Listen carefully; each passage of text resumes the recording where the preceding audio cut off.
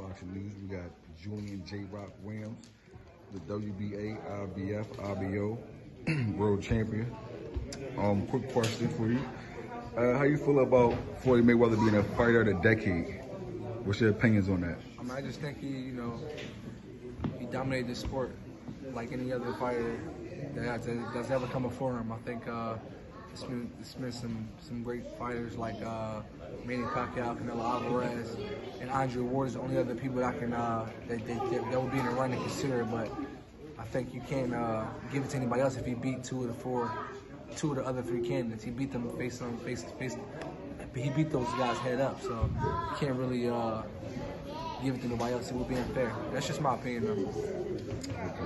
How do you want to be remembered as a Philly fighter?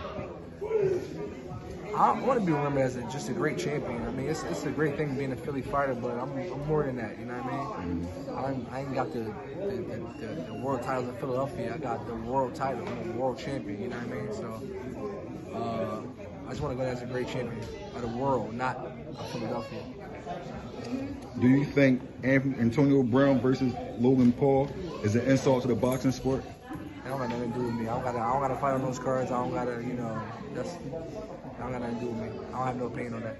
All right, that's all we got for now. Thanks a lot. Appreciate you. Every boxing news. Yeah.